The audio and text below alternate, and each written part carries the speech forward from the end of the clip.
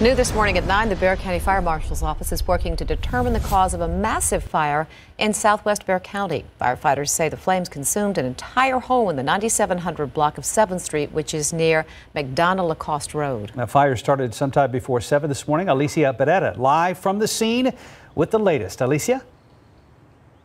Good morning. Yes, well, that call came just before 7 this morning for a single-story home on fire. Here on the scene, both Bexar County Fire Department, District 5, and Lytle Fire Department worked together to battle those flames. But firefighters tell me that by the time they arrived on the scene, those flames had already taken over the entire home.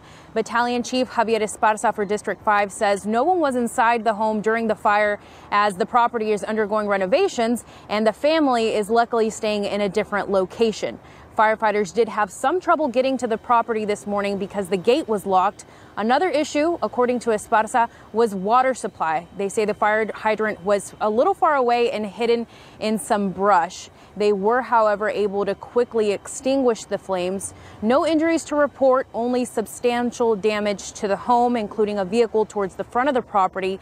Also, a tin roof in the back of the property. We saw that was collapsed. I also reached out to the fire marshal's office. They will be taking over this investigation. They say that right now they believe it is a total loss. This home is a total loss, and they do continue to investigate the cause. But right now they do say they do not suspect foul play. Reporting in Southwest Bexar County, Alicia Barrera, KSAT 12 News.